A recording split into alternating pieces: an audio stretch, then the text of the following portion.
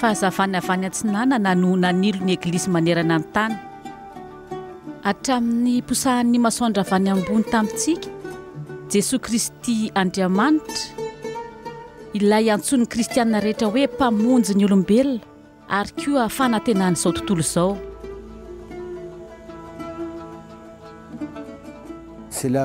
Teto no nanomboka ny zavatra rehetra. Teto no nifidy ho tonga nofo ny Tompo. Midika izany fa ny kristianina eto amin'ny tany masina dia manana iraka manokana. 4 taona izao no mahaeto anay, izany hoe 900 taona talohan'ny finoana Silamo. Ny finoana jody mazava ho azy ny taloha, nefa ny jody azo lazaina hoe faka satria mizara-pahany betsaka amin'ny Baiboly miaraka amin'ny finoana jody izay. Noho izany dia zokinay raha laho anay izy ireo. Amin'izany fomba fijery izany, ny kristianina dia tokony hiaiky fa manana iraka manokana ao toto-saina eto, izay tsy misaraka nefa amin'ny fitondrana ny azo fijaliana.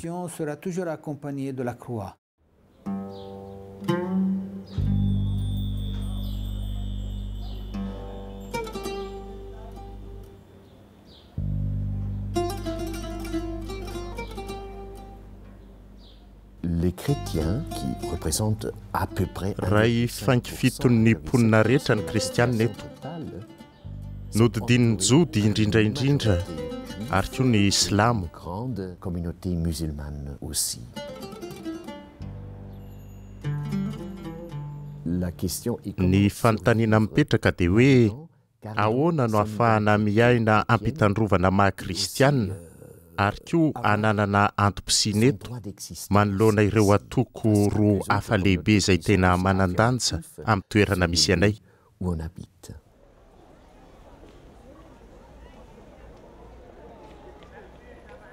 À Jérusalem même, ao Jerusalema dia 2,5 alina eo ny kristianina izay miparitaka amin'ny fiangonana 12 samy manana ny evekany. à leur tête des évêques.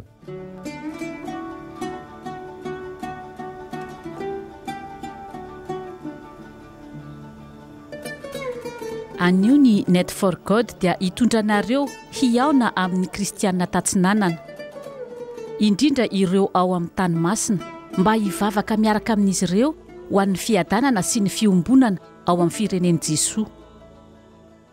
Araka ny harendehibeny fomban-drazan'izy ireo dia efa 2 taona izao no naha-mpitondra manokana azy ireo ny fahatserovana velon'ny fitsanganako velona. Ny fijoroana vavolombelon'izy ireo dia anampy antsika hafantatra bebe kokoa ny tantaran'ny fiangonantsika Eglizin'i Kristy.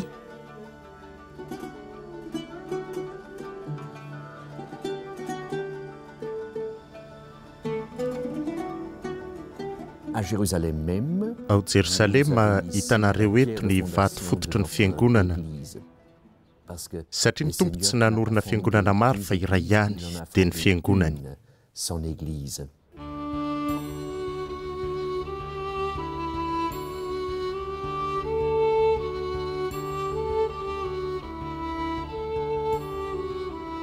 Ny andro tao arian'ny nahafatesana sy nitsanganan'ny Tompo Jesosy tao amin'ny tanàna masin'i Jerusalema, raha tonga ny andron'ny Pentekote ka nivory teo amin'ny toerana iray avokoa ny mpianatra, dia niara-nidina tamin'izy ireo sy Maria renin'i Jesosy ilay niaraka taminy teo ny fanahy masina.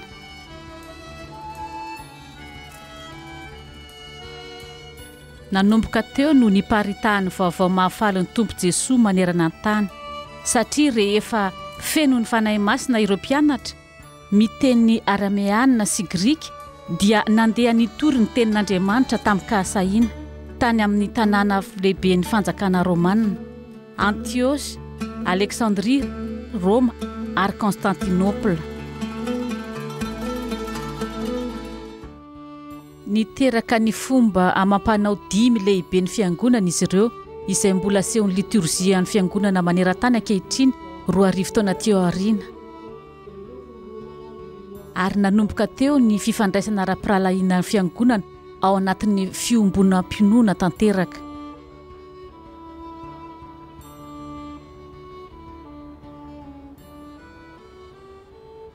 Et ici, quelques communautés sont misy eto ireo fikambanana sasany efa niorina hatramin'ny fiandohan'ny fiangonana efa nisy teto amin'ny tanomasina hatramin'ny nahaterahan'i Jesosy ny arméniana ary koa ny éthiopiana, ny égyptiana sy ireo olona avy any Syria. Mino aho fa ny tatsinanina dia nitazona ireo fomba amam-panao taloha ary tsy mivadika tamin'izany mihitsy. Ny fon'ny fiangonana tatsinanina dia ny liturgie sy ny fiainam-panahy.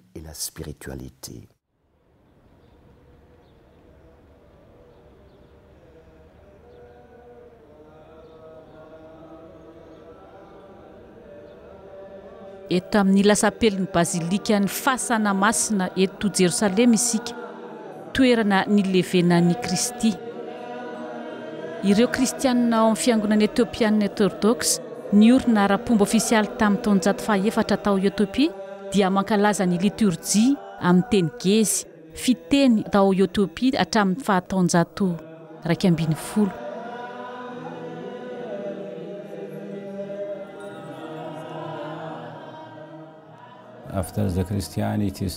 Taona vitsy taorianan'ny fironan'ny kristianisma ny fikambanana etiopiana dia nihitatra hatrany amin'ny tanomasina, nandalo tamin'ny Soudan sy Egypta. Niorina teo amin'ny toerana masina manan-tantara izy ireo, manana fiainam-panahy matanjaka arak'izany.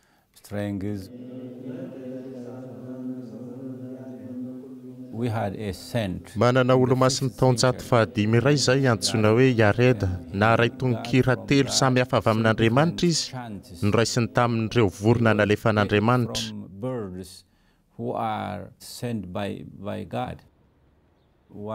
Ezela, Araray ary Giza no anarany. Ira 3 samy hafa, izany hoe Andriamanitra no nampianatra azy. Ary ny mahatonga anay ankehitriny hira ireo ira 3 ireo ao amin'ny fiangonanay.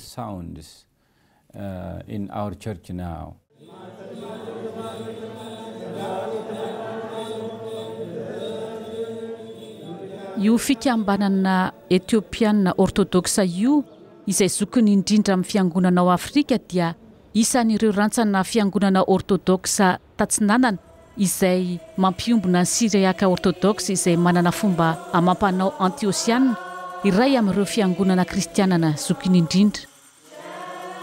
Ho azy ireo i Pierre no eveka voalohany tao Antioche.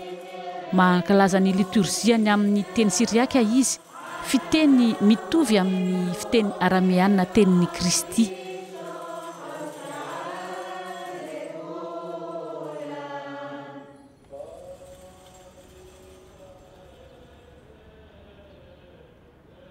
Ao amin'ny tanàna tranain'ny Jérusalem koa no monina manodidina ny monasteran'ny Masinda Jacques, ny fikambanana arameana orthodoxe iray manana maizy azy. Ny taona 170 no nanambaran'ny arméniana fa finoana kristiana no finoan'ny firenena. I Arménie no fanjakana kristiana voalohany teo amin'ny tantara.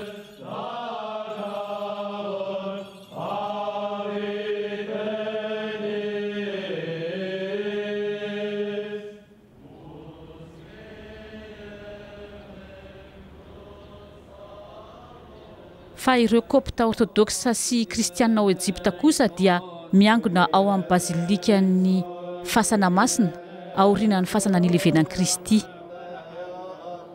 Tamin'ny taona 70, tamin'ny taona 100 no niorenan'ny fiangonan'izy ireo tao Alexandrie tamin'ny alalan'ny evangelista Masinda Mark.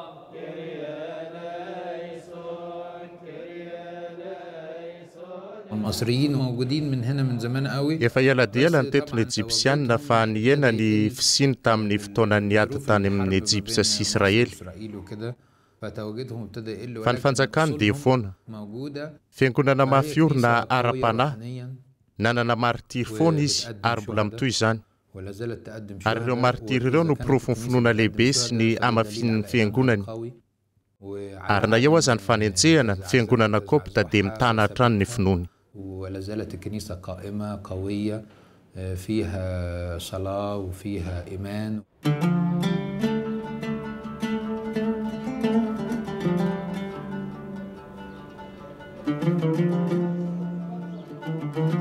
Tany ambolohany ka hatramin'ny taona 105 ireo fikambanana orthodoxe tatsinanana dia mitambatra amin'ny fiangonana iray miaraka amin'ny fiangonana antsoina ankehitriny hoe orthodoxe sy katolika fa tamin'ny 1970 no nisarahan'izy ireo tamin'ny fandavana ny konsily ny kalsedoine izay milaza fa i Kristy dia tena Andriamanitra sady olombelona ao anatin'ny olona iray.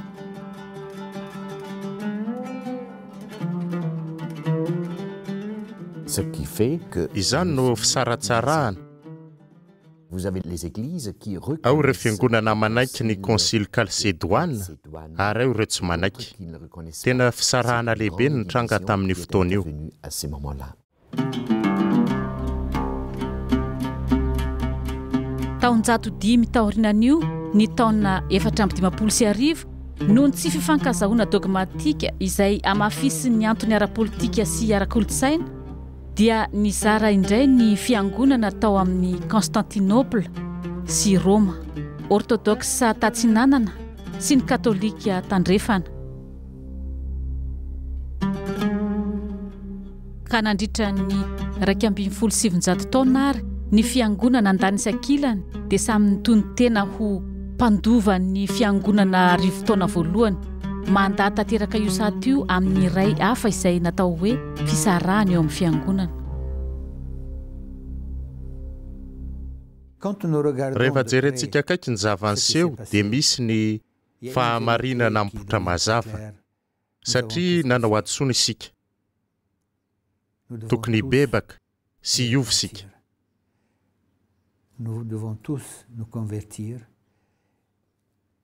Todiana ve ny lasa? Eny. Tonoina ve ny lasa? Tsy. Fa mila mihoatra izany. Tsahivina ny lasa mba tsy amerenany any adalana teo aloha sy tsy latsahana indray amin'ireo olana taloha.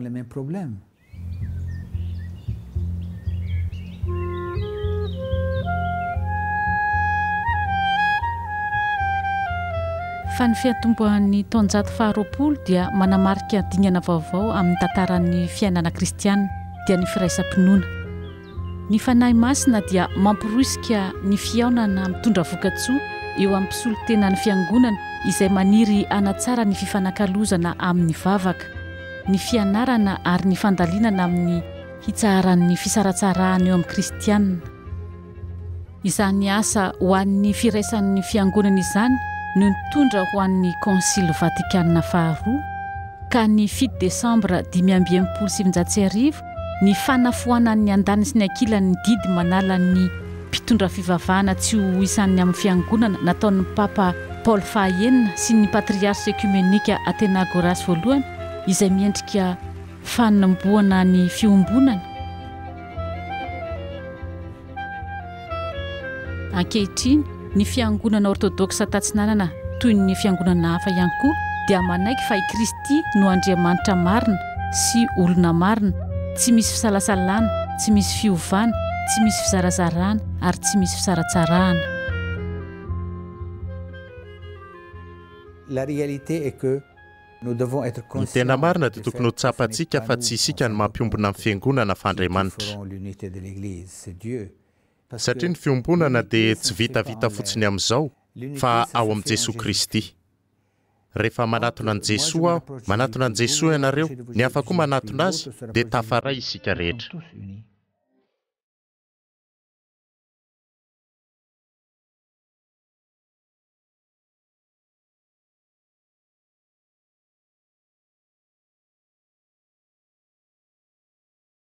Le silence, la Ny méditation, fahanginana, ny la fandalinana, confiance, ny fitokisana dia singa manorina ny fanjakana. construisent le royaume. Malheureusement, Indrisy anefa fa naka ny fomba ny tany isika, nefa tokony ho ny fanahy masina. notre problème, c'est Ny olonantsika dia tokony ho fitaovan'ny fanahy masina isika. Raha manaiky ho fitaovan'ny fanahy masina isika, dia ho tonga tokoa ny fanjakan'ny lanitra. arrivera.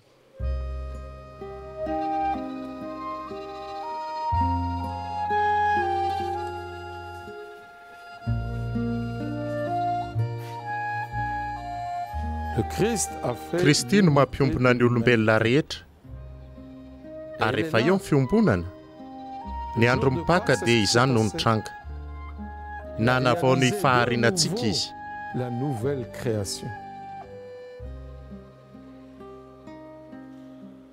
Ça fait 100 ans. Efa 100 taona zao no anaty disadisy izahay ary mbola afaka miandry mandritra ny 100 taona koa nefa tsy hisy na inona mitranga. Tsy nisy zavatra hitranga raha tsy eo ny fepetraram-panahy ka tafalatsaka ao anatitsika izay nambara ny fiombona ny zanak'olombelona dia ny hoe iray ihany ny olombelona rehetra miombona tanteraka amin'ny hafa satria mitovy aminy samy endrika Andriamanitra. C'est-à-dire de l'image de Dieu. Ny sisa rehetra, kolotsaina, ny fiteny, ny tantara dia fanampiny fotsiny ihany. Fa alohan'ny zavatra rehetra dia iray isika. Mais avant tout, nous sommes un.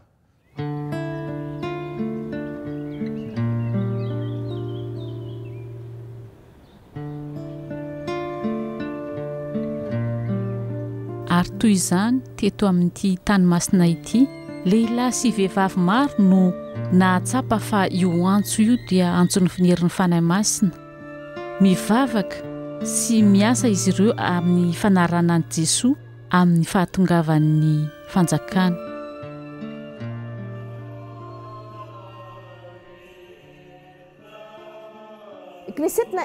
Ao amin'ny fiangonanay, fiangonana orthodoxe ao Jérusalem dia manana ny olanay izahay ny fahalemena sy isan-karazany toy ny fiangonana rehetra. Ny fisianay amin'ny maha-kristianina dia tena fanamby-goavana indrindra eto Jérusalem. Ka rehefa miaraka amin'ny Jesosy dia izy no mampianatra ahy fa ny firaisana amin'ny kristianina dia fitiavana sy fifanajana.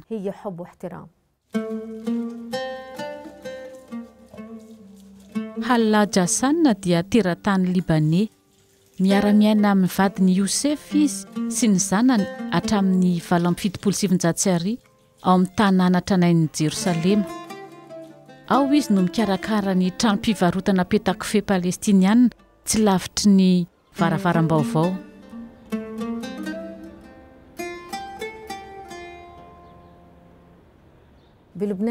Fony ao mbola mponina tao Liban dia kristianina tsotra mpamonjy lamesa, nefa tsy nisy na iray aza zavatra nampihetsi-po tamin'i Jesosy. Kanefa rehefa tonga teto aho dia tena mafy tamiko ny fiainana, mifanohitra tamin'ny zavatra niainako tany Liban. Indrindra moa fa nivadiko dia hitako fa toa miditra lalina loatra amin'ny zava-panahy any am-piangonana. Indray andro ary tamin'izy niteny ahy nanao hoe halao ahoana ny hevitrao hisy mpiara mivavaka hiaraka amintsika religiosy vitsivitsy hiaraka hamaky ny filazantsara. Toy izany ary no nahazahoan'ny fihaonam-pivavahana toerana nandritry ny herinandro maro niaraka tamin'ireo maseran'i Jesosy tao Jérusalem. Tao amin'ny herinandro fahaefatra tsapako manomboka mahafantatra ny Jesosy aho amin'ny alalan'ny evanjely ary tsapako fa nisy zavatra niova tao anatiko, niova ny foko, ny fitiavako ny fiangonana, ny olona manodidina. Mime foana aho miteny an'izany fa ny atian'ny rafozam-bavoko ary aho.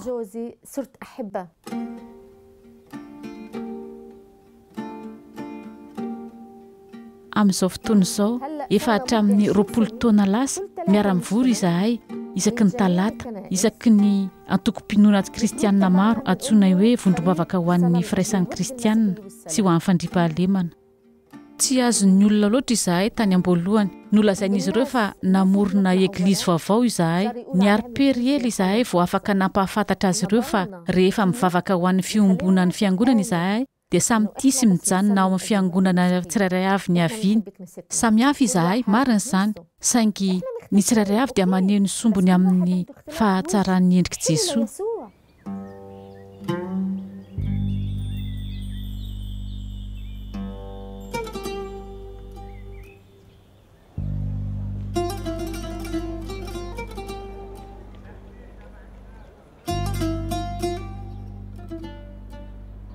Ao Betlehem, ilay toerana nisehoan'Andriamanitra tsy tamikery sy tamin'ny endriky ny ankizy kely marefo.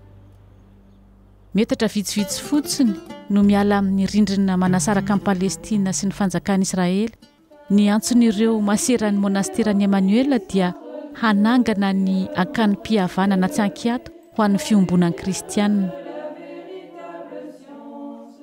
avy any amin'ny tany tandrefana manaraka ny riba latina avokoa ireo benediktina mpitokamonina ao amin'ny fiangonana katolika grika ireo, ary mifampizary izy ireo ankehitriny ny fomban-drazana ara-liturjia ara-panahin'ny fiangonana orthodoxe byzantine. Ny fiatomboan'ny andron'izy ireo vao maraimbe dia voarindra amin'ny vavaka manodidina ny adiny 7 na adiny 9 eo.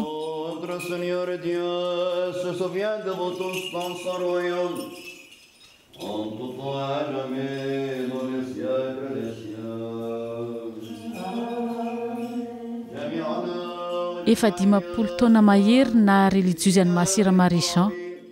Avy any Algérie izy tao monastera Medela dia tonga tao Bethlehema tamin'ny 770.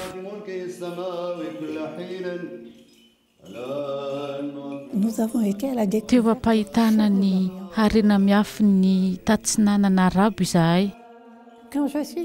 Fony aho mbola vao tonga teto amin'ny fiatomboan'ny karemy tamin'izay, ny aina ny karemy aho, noho izany dia tonga ny Paka. Avy eo nanomboka ny vavaka dia niteny aho hoe dia tsy hiranihira fiobiana ve? Paka tsy misy fiobiana, kivy tanteraka aho amin'ny toerana fivavahako. Tamin'izay aho no tonga saina tampoka hoe endrika fotsiny izany. Ireo fomba tandrefana sy ny fomba tatsinanana dia endrika ivelany fotsiny, fa ny tena manandanja dia ilay mistery ankalazaina. Noho izany fanasana ao ahy mba ankalaza tsaratsara kokoa izay manandanja izany.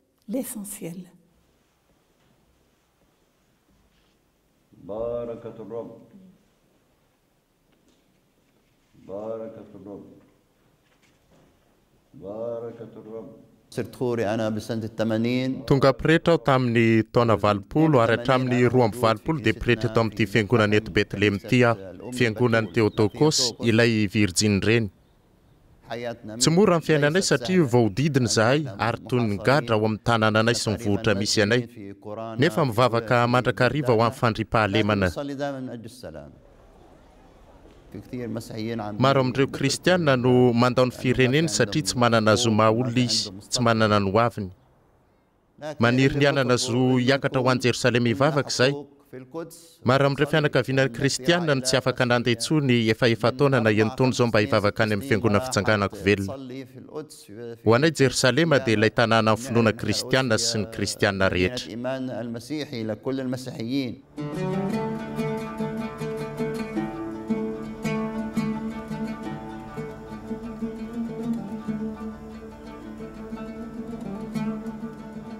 Eo amin'io rindrina manasaraka io dia ity sariny Masin'i Maria miaraka amin'ny akanjony sy ny satroboninahitra amin'ny volamena izay nosoratana manaraka ny toe-tsain'ny sinôdan'ny fiangonana firenena arabo atsinanana izay tao Roma tamin'ny oktobra 12. Vehivavy bevoka iray tao anatin'ny hirifiry mihetsy jaza. Eo ambany misy varavarana misokatra izay ahitana tazan-davitra ny Jerusalema vao misandratrandro.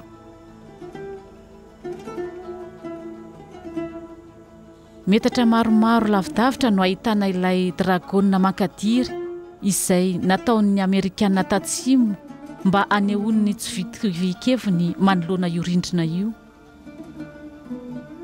Izany sary mifono mistera izany dia voasoratra tao anatin'ny Baiboly ao amin'ny toko 12 ny bokin'ny Apokalipsa, ary tamin'ny fanokafana an'izy finôdan'ny fiangonana katolika ny firenena arabo tatsinanana, ny Papa Benoît 12 dia manazava ny alalan'ny mistera ny fahaterahana ka manome ny hevi-dehibe any ady iainan'ny kristianina tatsinanana.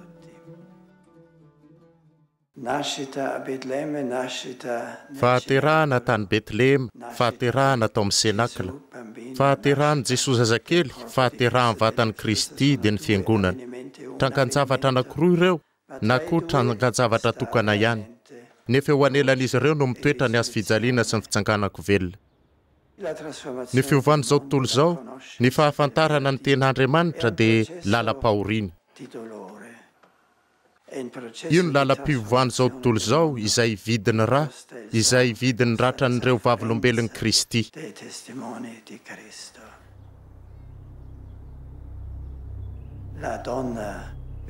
ilay vehivavy mitafo masandro miaraka mikitana 12 ao antohany ary mivolana eo atongony miteraka ao anatin'ny irifiry lehibe.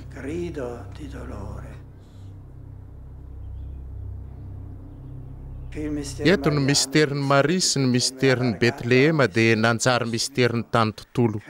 Araka ny vanim-potoana dia teraka indray Kristy izany no fomba entiny manangona ao amin'ny tenan'ny olombelona rehetra.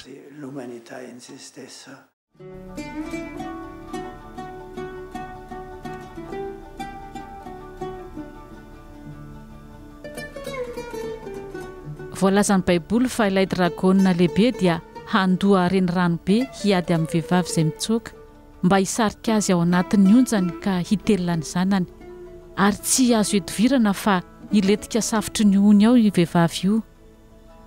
Kanefa ny tany tsara kosa dia hitroka io ony io ka tsy hahavoan'ny raha vehivavy.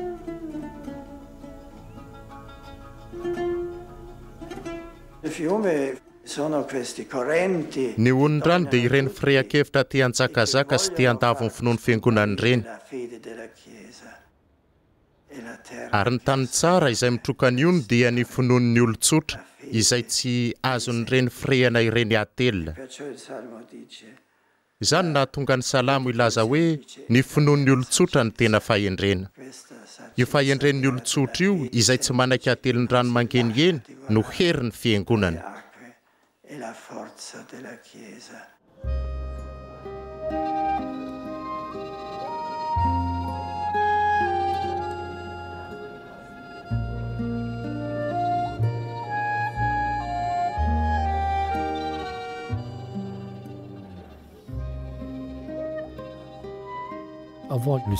Talohan'ny synody dia nieritreritra aho fa tena samy rery ary tao anatin'ny fiangonan'ny Kalvery.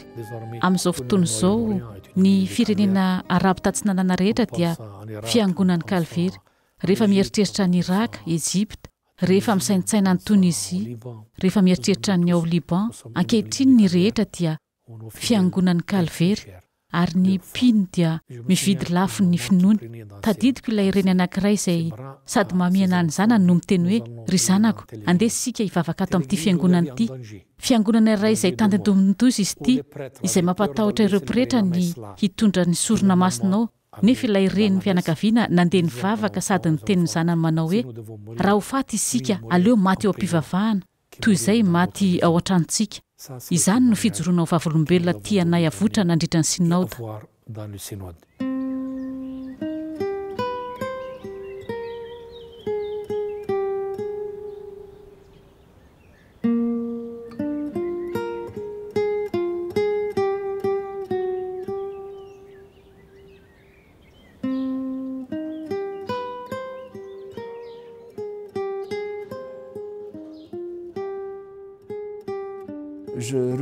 Mihamafy hatrany ny fahatsapako fa ny andraikitro dia ny mivavaka ho amin'ny fandriam-pahalemana sy ho an'ny fiombonana.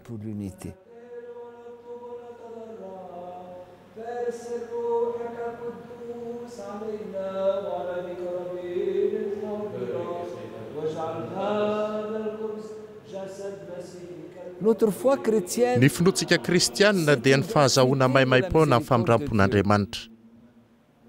Nahoana isika no voantso ho amin'ny famoza-po raha manatona antsika amin'ny vatana sy ny rahany Andriamanitra. Izany ny fiangonana izay miaraka amin'ireo rehetra mino an' Jesosy Kristy manaiky handray ny famindrampon'Andriamanitra ary tena voakasika fitiavan'Andriamanitra io maimai-poana isika ka te hanambara izany amin'ny olona rehetra. Satria izao izay eveka mahatra ity, iza moa mpanotamantra tsy tsara noho ny hafa, nefa fianoan'Andriamanitra ny famindram-pony ka afaka miova, ary izany ny fahagagana. Mety ho toy ireo tanora teo afovoan'ny hafa ao amin'ireo firenena ity izay manana olana betsaka, nefa afaka mihira ny fideranan'Andriamanitra, ary izany ny fahagagana amin'ny maha-kristianina.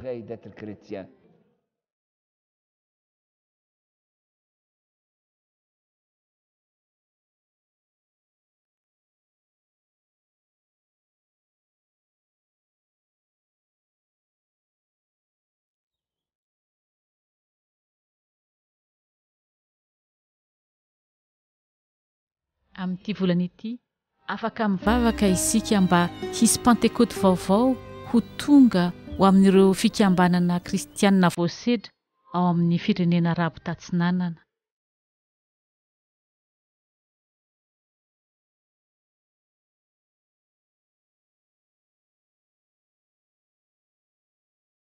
Ny tenin'Andriamanitra amin'ity volana ity azontsika raisina ny toko 12 bokin'ny Apokalipsa, indrindra ny 10. Tonga izao ny famonjena sy ny hery ary ny fanjakan'Andriamanitra. Tonga izao ny fahefan'ilay Mesiany, satria nazera ilay mpiampanga ireo rahalantsika, dia ilay mpiampanga azy ireo amin'ny andro aman'alina eo anatrehan'Andriamanitsika.